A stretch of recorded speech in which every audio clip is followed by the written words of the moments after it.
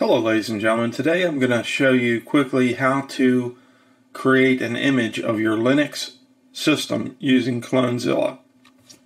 And this can be useful if you want to back up a full image of your hard drive with your Linux operating system on it and have it to restore in the event of a hardware failure, or if you want to deploy that Linux installation to other systems. Now, I recently used this for some public lab machines in a library environment. And what I did is I set up my library machines for public use, got everything installed, got everything working the way I wanted it, and it's in one of my previous videos. I'll link to it in the description. But I did all that, and after I did all that, I used Clonezilla to create an image which I could then restore onto the machines that had a similar hardware configuration. And it's really saved me a lot of time because it was 8 machines that I had to set up. So in any event, let's get started. First thing that you're going to need to do is you're going to need to go out to clonezilla.org. And you're going to need to download the live CD image. And you can either burn this to CD, or you can do like I did. I used Rufus on a Windows machine, and I created a bootable USB drive. Now in this video, I'm going to cover just backing up the system using an image. But the system is going to work very similar when you go to restore from an image to a hard drive. So I've already downloaded this, created my USB, and I've got an external hard drive that I'm going to use to store the images. So I've got all that set up. So what I'm going to do is I'm going to break here. I'm going to come back and boot up the Clonezilla image and back up the system to an image. Okay, so I'm going to go ahead and boot Clonezilla Live with the default settings.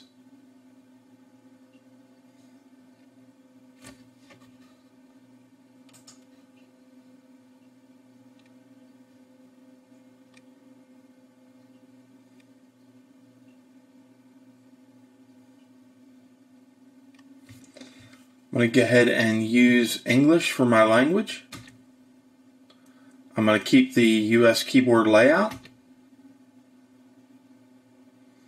I'm going to choose to start Clonezilla. I can enter the shell here if I want to. I don't want to at this point. I'm going to choose my working mode. I'm going to use device image. As it says, this works with disks or partitions using images. I'm going to use a local device. Here you can see you can use an SSH server, a Samba server, an NFS server, a WebDAV server, an S3 server, a Swift server.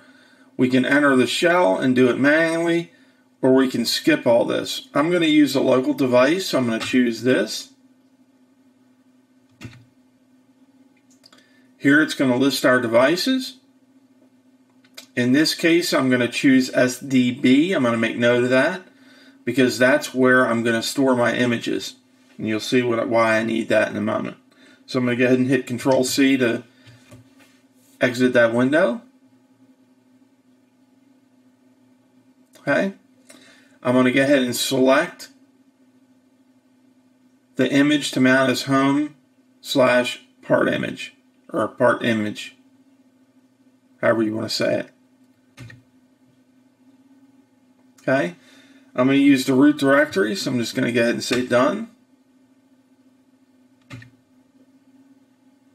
We're going to use beginner mode for this exercise. Okay. We are going to save the disk. We're going to save it as a local image. We're going to choose a name for our image. I'm just going to use the default. It's going to ask us what disk do we want to use as the source. We have a 137 gigabyte disk here, so we're going to choose that. We're going to skip checking and repairing the source file system.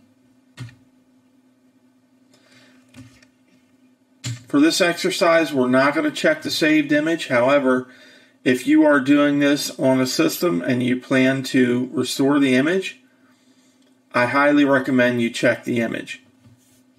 But for time constraints in this video, we're not going to check the image after we save it. We're not going to encrypt the image. If you want to encrypt it, you can choose that here. Here we're going to choose what's going to happen after the process is completed. We can choose reboot, shutdown, or we can choose what we want to do when everything is finished. I'm just going to say choose reboot, shutdown, etc. when everything is finished. Okay, it's going to ask us, do we want to continue? We're going to say Y for yes.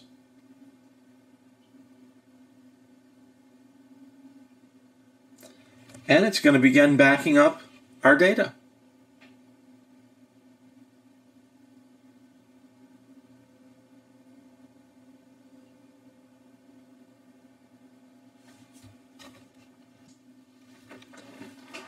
Okay, so our data has been backed up. We're going to say enter to continue.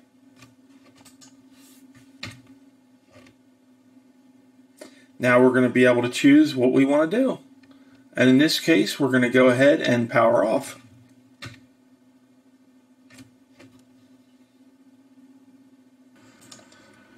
So that, folks, in a nutshell, is how you create a Clonezilla image of your Linux system.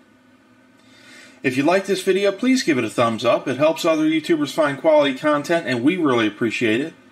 Click the subscribe button, and then click the bell to get notified whenever new content is added.